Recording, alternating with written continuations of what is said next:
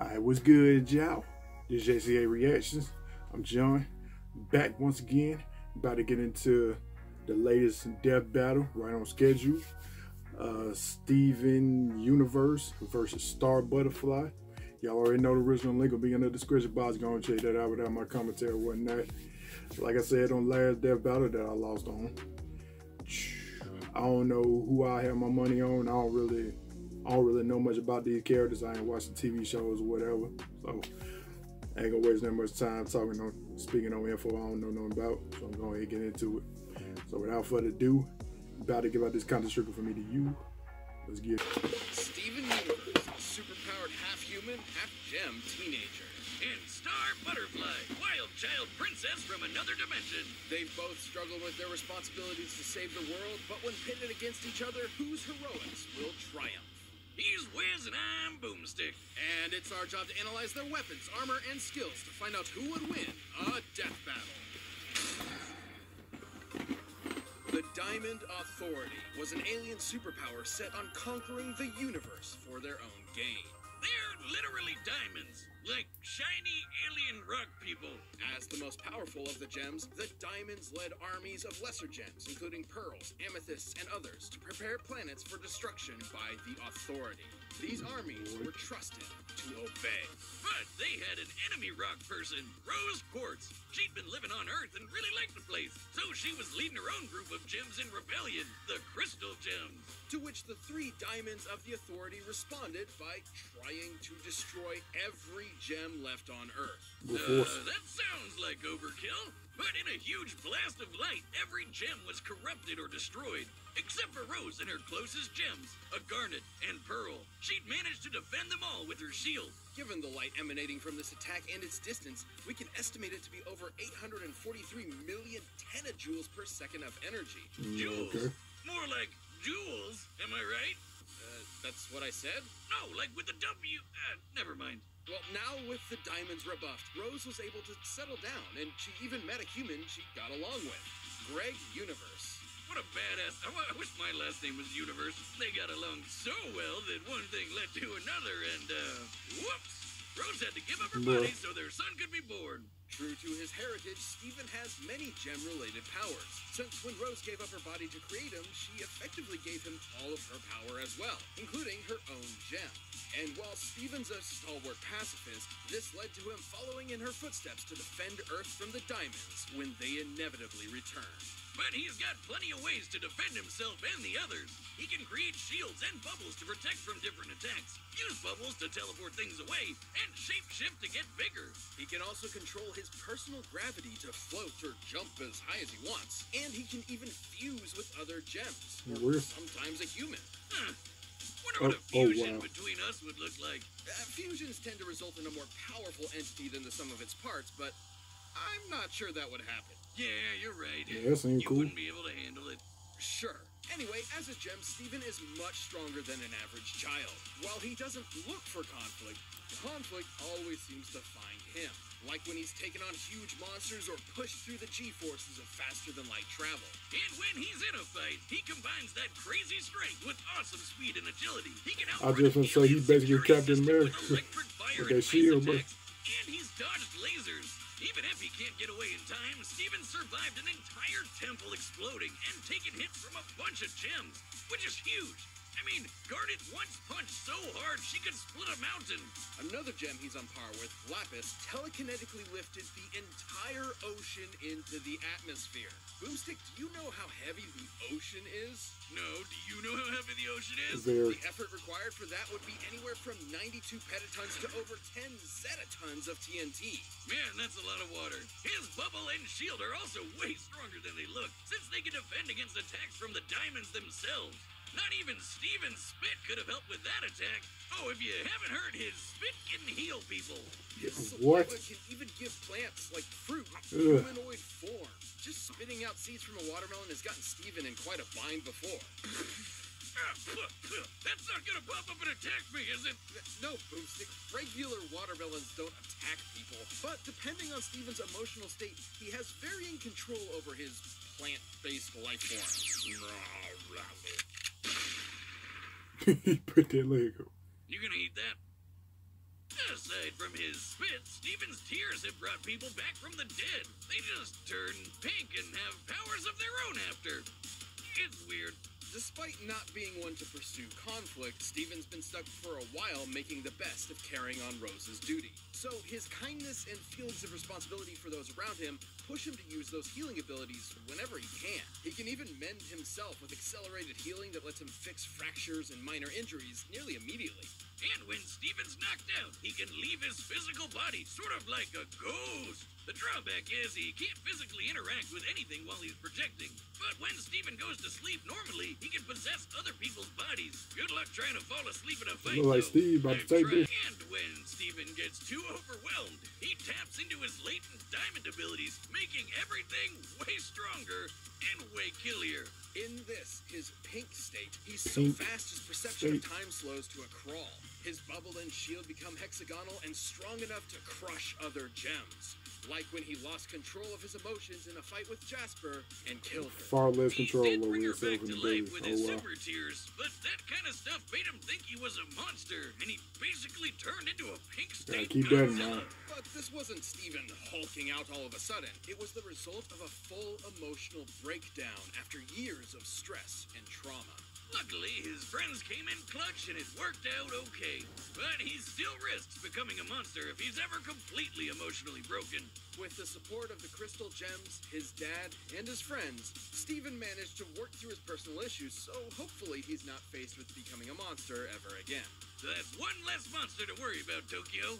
And since Monster Steven has the same power as his pink state, just with absolutely no control, Steven's still powerful enough to take on anything in his way. Of course, if it was up to Steven Universe, everyone would just be friends. Garnet, Amethyst, and Pearl, and Steven! Steven seemed like he gonna take this. Let's see what When dude Marco got. met the new exchange A girl, student at whoever his it is, school, whatever. he thought he was just making a new friend from a different place. And he definitely didn't Girl, think she'd my be a bad. magical princess who'd drag him along for all of her crazy adventures. This girl from Uni You what? was a little weird and a little wild. And on top of bringing magic to Earth, she might have brought along a few extras as well. This displaced heir to the throne and defender against monsters was none other than Star Butterfly. She may have been backed up by generations of magic users before her and super strong in her own right, but Star wasn't the perfect princess. She would have been sent to the terrifying and personality-draining St. Olga's School for Wayward Princesses, but luckily, Star's parents took one look at that place and decided, no way, she's going to Earth instead. You know, Earth really isn't the best place for her to be practicing magic. We're not used to people casually casting spells here. What'll humans say? Well, since Star is a Mumin, What the is a Mumin? A that's Mumin? what the people of Muni are called. She's already superhuman compared to her peers on Earth. She survived a blast that leveled the top of Castle Muni and can use her wings to help her get out of the way in a pinch. What, those tiny little things? wings. There's no way she can actually fly with them. At least she can make a bubble around herself to defend against attacks. Her butterfly heritage also grants her the Magic Instruction Book. This spell book is incredibly important as it contains spells created by all the magical rulers of Muni that came before her. And she creates her own spells too, like Cupcake Blast, which fires a beam filled with cupcakes. Okay, half of these spells don't make any sense. Jelly bean hallucination mist? Starfish tsunami? What the hell are these names? I want a jelly bean hallucination mist. Oh You'd god. you'd pay for that at like a high-end sauna. Well, they're kind of Power drive, self-explanatory. Creating her own panda spells does mean explosion. they can pretty much be anything. Take one of her summons, for example, which are effectively creatures reliant on magic to survive. So what happens when you combine unicorns, stampedes, and war? Oh, I know this one! Warnicorn Stampede! Now I get where Spider with a top hat came from. That spider's one of Star's self-professed most powerful summons, with his own minigun to boot. So naturally, she can kick monsters' butts with her spells thanks to her magical wand. But she better watch out, because a lot of those monsters want to use it for What is themselves. it? Card One captors money? combined with her training means she has some incredible destructive power. She's blasted apart walls, temples, and a throne room. Her mother even said her wand could blow up a universe, and one of her ancestors Oh, wow. did exactly that. Yeah, Star's ancestor Skywind wanted to make something explode one day. So, why not an entire dimension? And remember that book we mentioned earlier? Right. Skywind recorded her experience specifically so her successors would know what to do if they also wanted to destroy a dimension. So Star should be able to do this, since she's known to be an incredibly strong princess on top of being the heir to the Butterfly Spellbook. Speaking of destroying things, her thermonuclear butterfly blast has wrecked a house. And according to Star, her mega explosive crystal laser is powerful enough to obliterate planets. But she just likes to use it to play with cats like a laser pointer. Star has spells for more than just destruction, though, like her Bunny Rabbit Blast, which she's used to catch up to cars. And one of the monsters she's fought, Meteora, has deflected lightning. Being able to fight on par with Meteora means Star's able to reach speeds over Mach 1000. But if Mach all that what? wasn't enough for you, once Star went through puberty, Oh, you gotta be kidding me. she learned how to access and Bruh, control her far y'all, more powerful bruh. butterfly form. Now that's a set of wings. I just I wish see why I peering didn't watch into this. her eyes wasn't like peering into the 9 layers of hell. It's obviously a stand-in for puberty. Star compared the process of attaining it to, quote, suddenly looking at boys as if they were made of bacon. Like you've never eaten it in your life, and all you want to eat is bacon. So what you're saying is if I eat enough bacon, I can get magical powers? Anyway, through her time in various dimensions, fighting monsters and defending her friends, Star's become strong enough on her own that she no longer needs her wand. In fact, her wand only ever served as training wheels to help her harness this magic herself. Soon enough, though, she realized monsters weren't actually the bad guys. So she started to fight for them instead of against them. This wasn't a popular decision with humans, but Star knew it was the right choice and followed through. Unfortunately, the fighting continued, and Star realized in order to truly quell the conflict, she needed to fight magic itself. So her mother, her great whatever grandmother, and Meteora all banded Great together to human cast grandmother. the whispering spell in the realm of magic. This spell is designed to silence or end magic, and when cast within the realm of magic, it destroyed magic itself. All of it. But doesn't that mean she killed all the magical creatures across the different dimensions because they need magic to survive? No. Yeah, we don't talk about that. Well, after destroying magic and every magical creature in existence, Star was finally able to bring peace to Muni. Who's ready for a bloody, bloody bloodbath? I was thinking about going with Steven, but they said Star fast, so But before we do, it's time to talk about our sponsors. I want to go with Steven specifically because he just seemed OP. He seemed powerful. Plus, he got the Captain America shield on whatever. You can never go wrong with that. But it seemed like a lot of these death battles, they either get decided with speed, how strong they are, or how intelligent they are. So I just made, and they talking about Star was able to surpass Mach 10. So I might just go with Star on this. I'm gonna go with Star. What you doing?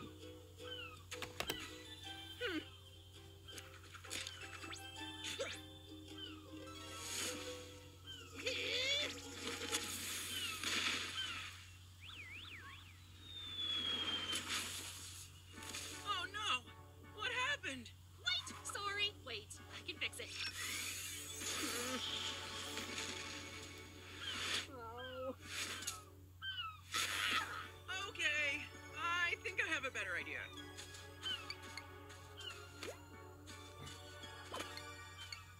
What are you gonna do? Wow. Grumpy much. I'll cheer you up. Cupcake blast! Huh? Stop, please.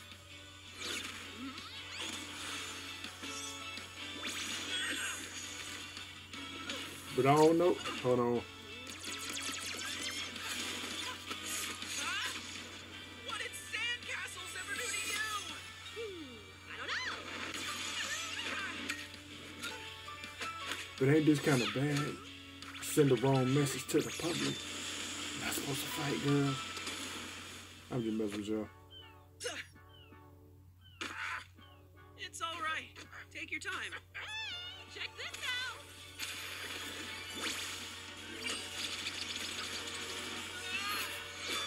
Oh, Ow. Huh? yeah, Star might lose. Crap. Is it too late to switch? Is it too late to switch? No, I'll stick to Star. I'll stick. What's wrong with you? Just leave me alone. Go that paint for him.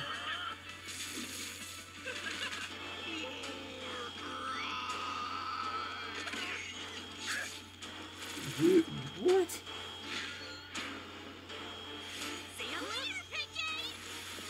Don't fail me. You better not fail me.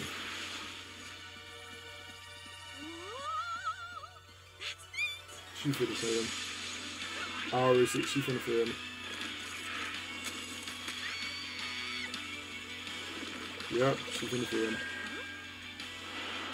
Goodbye, weird bug She girl. finna fail me.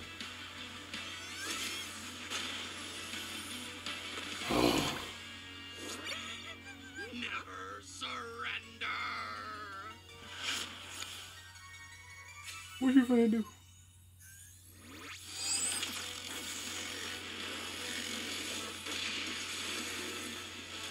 Did it work? Did it work?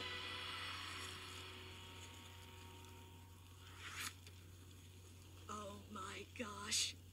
I won. And another win for your boy.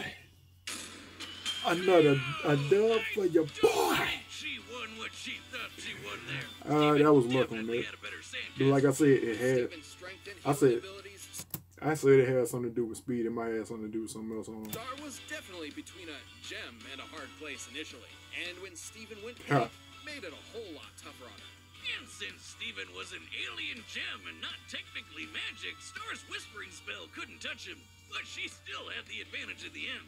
Steven was physically superior, at least to Right. Star's everyday appearance. Star could survive explosions worth a few dozen tons of TNT, but he could match Garnet's mountain-busting might. However, everyone knows this matchup would rarely ever resolve in fisticuffs. Even with how out there some of Steven's powers were, the sheer versatility of Star's magic was simply not something he was equipped to outmaneuver or overpower.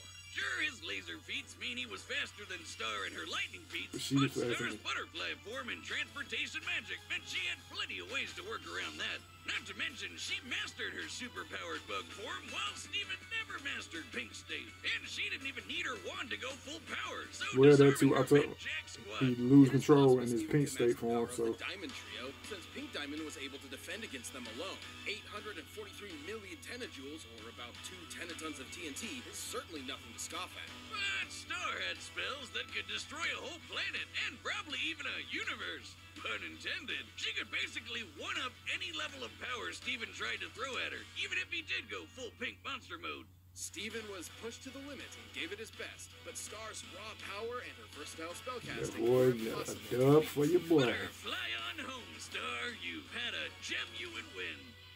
The winner is Star Butterfly. Star Butterfly. I don't know nothing about you, girl, but thank you for the dub. Who got next? Jumping into the next matchup All right, let's next come on. week, but you can always get more Death Metal right now by clicking one of those boxes right over there, and by downloading the battle music linked down below.